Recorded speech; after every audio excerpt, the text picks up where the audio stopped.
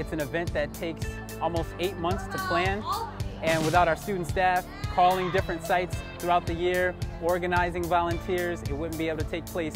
And it's all in an effort to get our students who come in as first-year students oriented to the culture of Brockport, which is service, and we love it. What we're doing right now actually is we're trying to get the students in the form of a B. It's a freshman class photo, and it's pretty much just our job to keep things under control and just get things going and set everything up.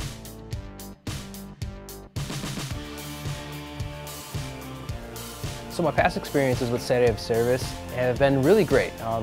For the last 5 years since I've been an employee of the college at Brockport, I have participated just about every year, and it's been really rewarding getting to connect with students really in their first weekend here on campus in a way that gets them engaged with the community and just helping out and being involved. For me, it's an opportunity for students to pay it all forward. In my opinion, students are the greatest resource that I think the community has because they're so energetic. They all have a passion or an interest in something that's near and dear to their heart. So being able to get students involved in so many different activities in one day, I just think it's a great way for our campus as a whole to really kind of pay it forward to the community. Just wanted to be a peer mentor because I loved how my peer mentor helped me, and just being able to have that close of a contact with freshmen that are, maybe unsure about things and stuff like that. It just seemed like a good fit to kind of want to give back to them. Last year for Saturday of Service, I was a transfer student here, and I did my Saturday of Service at the Newman Center, and I had a great experience there. Very beneficial Newman Center. I ended up starting to go there on a weekly basis. I met a lot of my best friends during Saturday of Service. This event definitely prepares students for the future. Just meeting people, doing service, getting to know what college is about, benefiting the community around you. I'm closer to them than say professors 30s or 40s.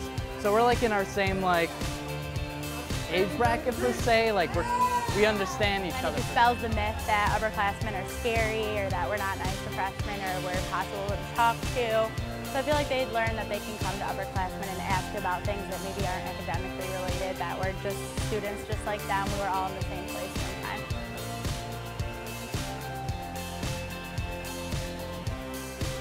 That's a lot of hours. That's great. That is amazing. That is really, wow. I think it's amazing just having everyone involved and doing something new and just getting involved in the community. I think it's great. I love the amount of money and service going towards it. That's a lot of hours. 1,800 hours in one day. That's pretty incredible, and I think it's great that we're having students do that on one day. But I think the benefit is, like I said, an event like this can really enlighten students, and who knows to follow how many are inspired to, contribute more, and how many more hours of service are just going to be as a result of students being inspired from today's event. It makes me feel like what I do is truly worthwhile.